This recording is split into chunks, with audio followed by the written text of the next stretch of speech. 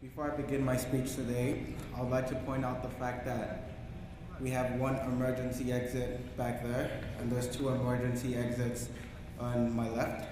Dad, please, if everyone leaves, stay. I want to say hello to my mom who's watching online. She couldn't be here, but she sent a lot of love.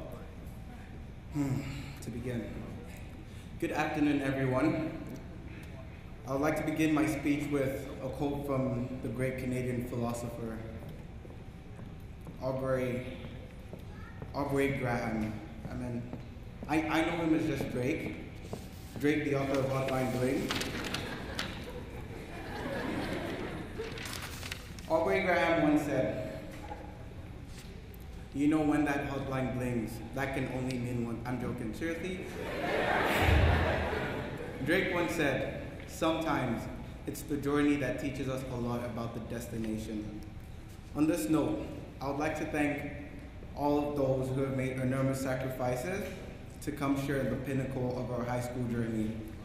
You have all made very great sacrifices, whether it be the less important things like missing time off work or sitting in the plane for nearly a day, or the more important things like missing out on March Madness, the US Open, and many more recordable TV events. On behalf of my peers and myself, the graduating class of 2016, these sacrifices are extremely appreciated. To my peers, the graduating class of 2016, you have selected me to be your valedictorian today. Well, most of you have, but this is Canada A, and majority carries the vote, along with half of my father's bank account. Shout out, Dad.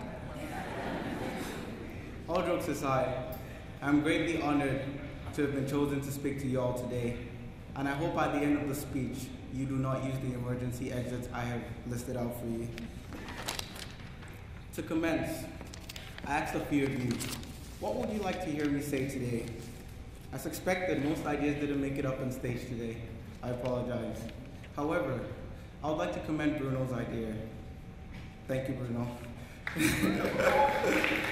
coming on stage today. So according to Bruno, Bodwell High School was not like the cult classic High School Musical. I can attest to this because, if anything, I should have been Troy Bolton. But I wasn't. Maybe it was the hair, maybe it was the eyes, or maybe it was the skin tone. If anything, for me, attending Bodwell High School was like purchasing an oversized t-shirt. On the site, it looked extremely gorgeous, and you were determined that your decision would never be second guessed. However, when it got home, it was a little bit too big. Some of us will say it was way too big, but I would say it was a little bit too big. With most schools, we'll just wait until we finally fit into the shirt. But that isn't the case with Bodwell now, is it? At Bodwell, most of us are foreigners. Am I right? It's like talking to my basketball team. Am I right? Yes or no? Thank you. I believe I'm right. We're also surrounded by a lot of foreigners. So let me paint a picture. We don't speak the language, and we're in a land we don't know about. One of the requirements to graduate is to take Social Studies 11. Bravo, Mr. Smith. And in Social Studies 11, we're expected to learn about the language and the culture. I can speak for everyone here today when I say, at Bodwell, we had to step out of our comfort zones quickly in order to feel comfortable. How many of us have been at Bodwell for a year? Yes, Stefan. Okay, how many of us have been at Bodwell for 3, 4 years, 5, 6, 7? No 7, right? Thank God. Okay. Except for me. Thank you, Mr. Harris. So, in all this, I'm sure we can all agree that the experiences were all that mattered to us. The days we went up to school picnics, the days we went up to leadership camps and prefect camps, we went for dorm activities, we begged for gaming vouchers at the dorm office to play Dota and League of Legends.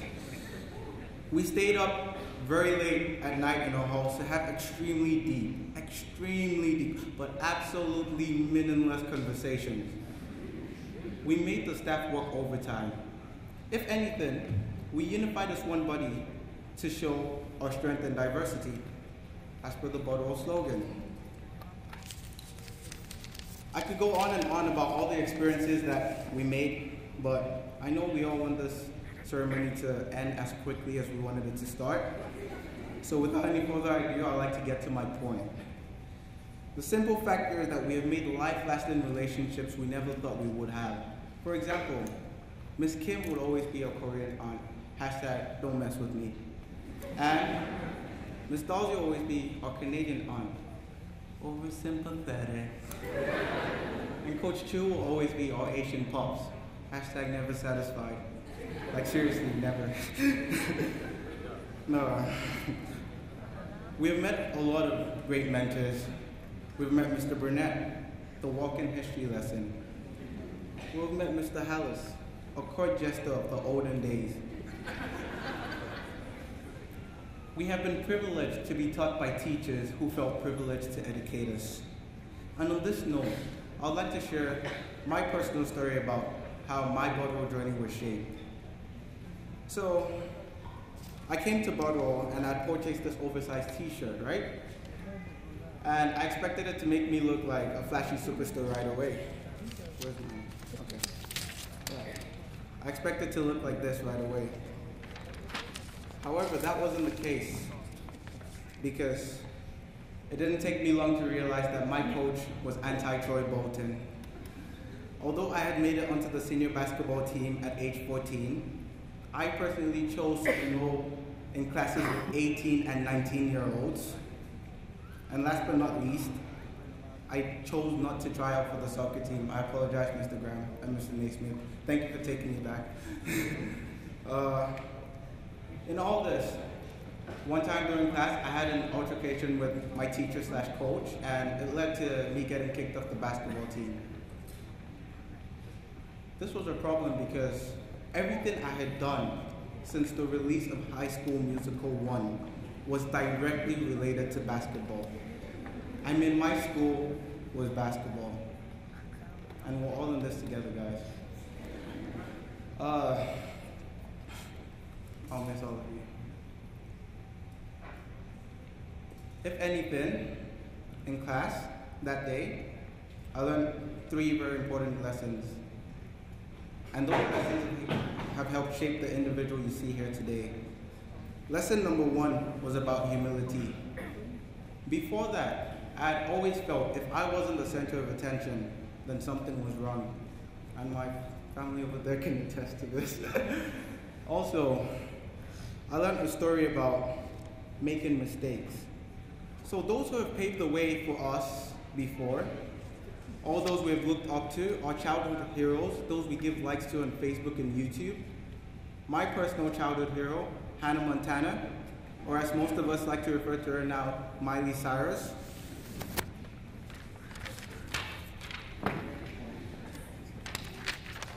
Miley once said, "The moment you stop making mistakes is the moment you stop living." I can tell she's still living.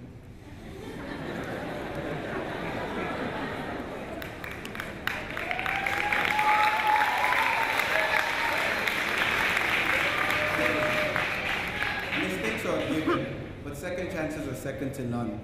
And this leads me to my next quote by Nelson Mandela. The glory of an individual is not in never falling, but in rising each time we fall. So to my peers, there'll be a lot of times we'll be down on the ground. But let's appreciate all those who have come out today. Let's appreciate our classmates, our teammates, our teachers, our counselors.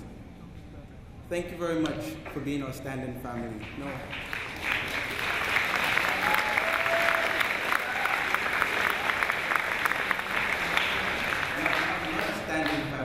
Thank you very much for being our family. You have been our brothers and sisters, you have been our uncles and aunts, and a handful of you have been our moms and dads. You'll never be forgotten by the class of 2016. Also, I would like to thank the kitchen staff for feeding us. I would like to thank the janitorial staff for giving us the best possible environment to make all this possible. I would like to thank the administrative staff for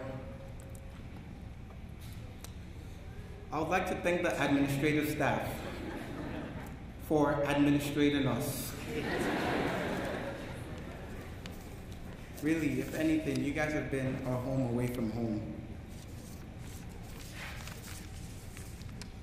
Last but not least, I would like to give a very special thank you to our parents. I would like to thank my parents. I thank you, Mom. I thank you, Dad. Dad. Because you've trusted me, you've trusted us to broaden our horizons. You've given us the chance to embark on our journey with your bank accounts, and that would not have been possible without them. I'd like to thank you for giving us the chance to meet people from all over the world. If I sat here to list all the countries we have, it would never end.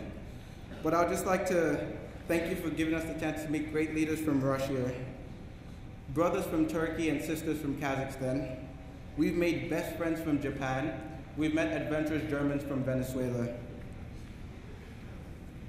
We met potential business partners from China, Stephen Song.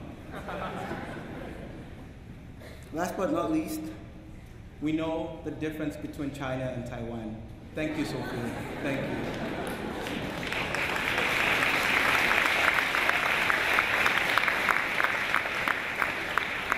I had a chance to meet a wonderful young lady from Switzerland, and even the Nigerians I have met here have been special. But that is what Bodwell is all about, being special. In conclusion, finally. If we leave here today, let us remember one thing. An old African proverb says, if there is no enemy within, then the enemy outside can do us no harm. Graduates, my friends, my family, my new family. The people we surround ourselves with are most likely the person we're going to become. So let us choose wisely, because we're the authors of our own story. We are the sculptors of a masterpiece, and most importantly, we are the creators of our own dreams. So let us dream big. Farewell. I'll wish you luck, but you don't need luck. You just need your dreams. So dream on. Thank you.